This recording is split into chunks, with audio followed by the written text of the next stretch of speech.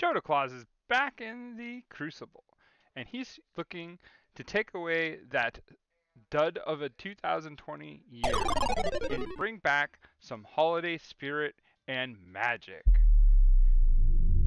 He's looking to burn down the heart of the forest, the usurper on the spirit of the untamed, and has talked to KFPL about doing a special tournament in his honor. So, on behalf of the Crazy Killing Machine Network, the Keyforge Premier League presents its Holiday Triad Treat event, which is a best of one triad tournament with a 75 SAS cap for each deck and no Heart of the Forest can be played. Each deck must be from a different set. It will take place on the 5th of December 2020 at 11 a.m. Eastern, 4 p.m. GMT. So for a $10 entry fee, you will be entered into a tournament that will pay out to the top 8 people based on participation.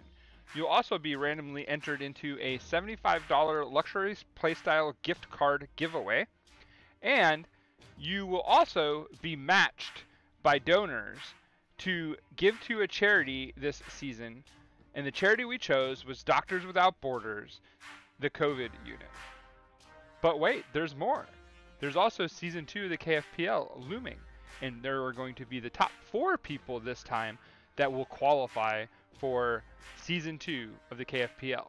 Make sure to catch the top 4 action this week and next as we wrap up the first season of KFPL.